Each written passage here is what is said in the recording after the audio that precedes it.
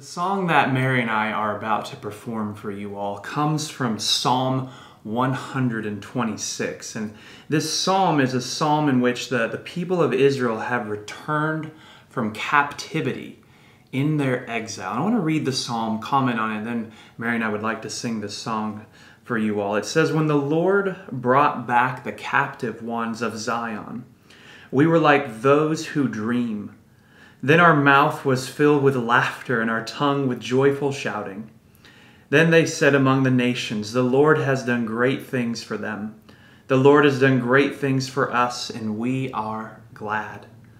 Restore our captivity, O Lord, as the streams in the south. Those who sow in tears shall reap with joyful shouting. He who goes to and fro weeping, carrying his bag of seed, shall indeed come again with a shout of joy, bringing his sheaves with him." And the idea of this psalm is we go through seasons of suffering. We go through seasons of even weeping.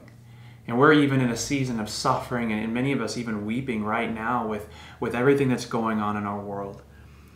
But this song and this psalm really encourages us is to not give up, to not lose heart. Keep sowing the seeds of the kingdom of God, because one day God is going to make himself known, not just to us, not just to the people in our own city, but even the nations are going to say, God has done great things for us, and we are glad. So this song is Psalm 126. I hope you enjoy it.